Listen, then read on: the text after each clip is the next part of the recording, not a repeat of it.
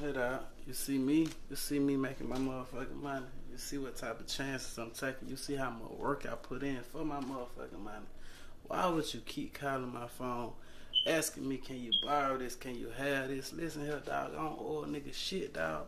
I took penitentiary chance for my motherfucking money. I put blood, sweat, and tears in this shit, dog. Don't keep calling my phone asking me for no money. Don't keep inboxing me asking me for no money. I'm gonna take care of my motherfucking immediate family, my partners, my kids, my hoe. That's all I owe it to, you smell me? I give you some on the back end, but you see me with my motherfucking money, that don't mean that you entitled to have none of my motherfucking money.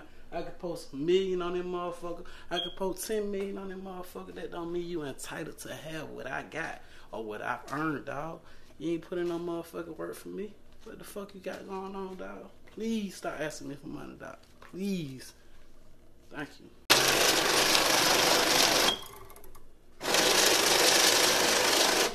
See, before your ass was in that situation you wouldn't motherfucking stun me. Before I became the person who I am today, you wouldn't motherfucking stun me.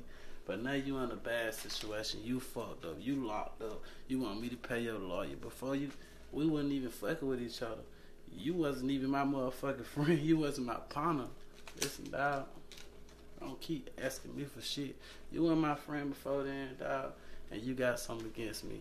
Why the fuck would you keep asking me for something, dog? Why? That shit hurt a nigga feeling like a motherfucker, dog.